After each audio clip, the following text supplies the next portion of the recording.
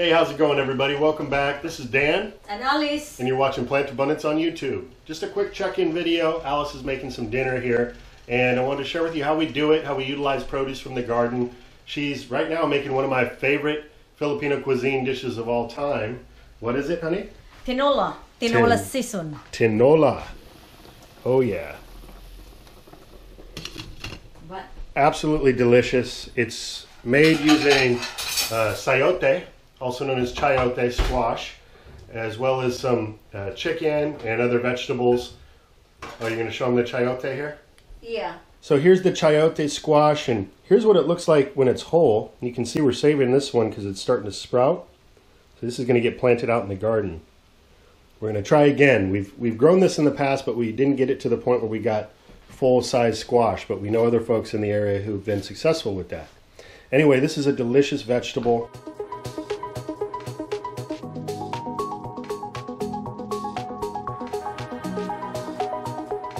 So what did you just ask me to go harvest from the backyard for you for this dish?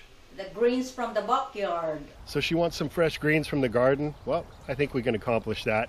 But instead of just giving her some tree kale and tree collards for the dish, I'm also going to throw in some hollyhock leaves. I had mentioned before that they're edible, they're nutritious, they're delicious, so I'm going to harvest a couple of those as well. Man, the greens are just looking incredible right now. Little bee there. But we got some more rains last night, and everything is just popping.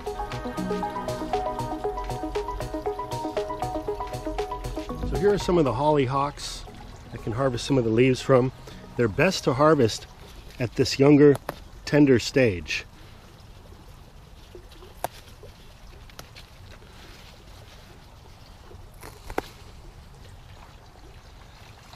Here we've got some more next to this borage coming back up as a volunteer, which also has edible leaves and flowers.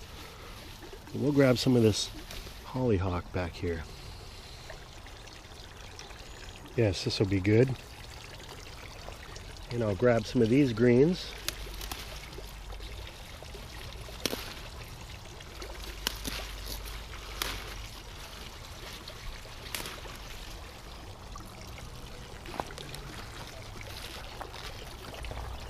I like to harvest a little here, a little there off my plants, just to spread out the harvest so the plants don't look bare on any one spot. Oh, wow. I mean, after a rain, these greens just really take off.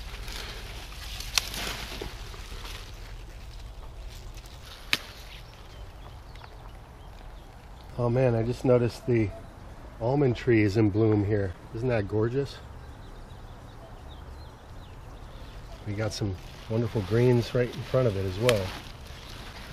This is a volunteer patch of greens. I just chopped and dropped some of the plants over here a couple years ago, and look at what we have now. Greens forest.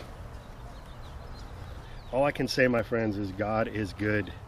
Everything that we need is provided for us.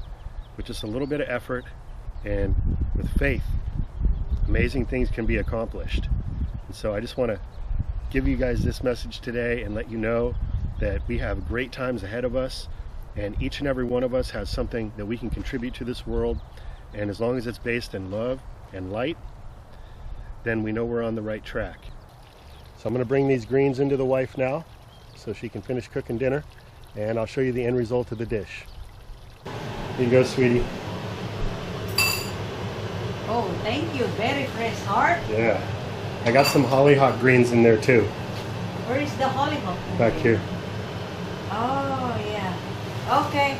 All right, so let me show you how Alice prepares the greens when she's cooking. So she just bunches it all together, kind of rolls it up nice and tight, and slice.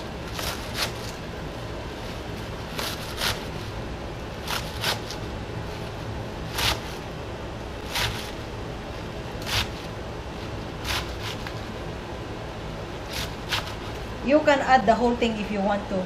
Yeah, I often do when I'm making my soups, is I chop up the stems as well. They become soft, almost like a green bean when you add them in. really quick, I just want to run down for you guys what's in this dish. This isn't a recipe video, but rather we just want to share with you how we utilize the produce from our garden. But for this tinola, and you can find recipes all over the internet, all that's in there is she starts out by sauteing garlic and onion, throws in some chicken stock, adds in some cubed chicken, some ginger, really important, don't forget the ginger, lots of ginger I say, and then the chayote squash and greens, and cook that all together and you've got yourself a delicious meal.